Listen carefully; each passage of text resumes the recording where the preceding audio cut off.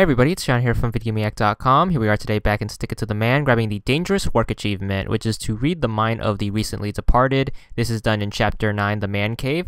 What you want to do is, from the beginning area, you want to head up and you want to look for a chimney. So grab this pin behind the scientist and the chimney will be up here. You want to grab that and then head to the right, and you want to be on the lookout for Santa Claus. He will be past the cell with Elvis in it from a previous achievement. So there's Elvis, and here's Santa Claus. Peel open his cage, read his mind so you can work towards that achievement. And you want to place the chimney on the toilet, and he should leave behind a present. After you get the present, what you want to do is you want to head back to the lobby area that we just passed.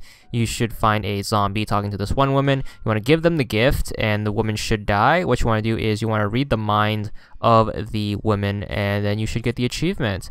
There it is. It's going to be 60 gamer score, and that's all there is to it.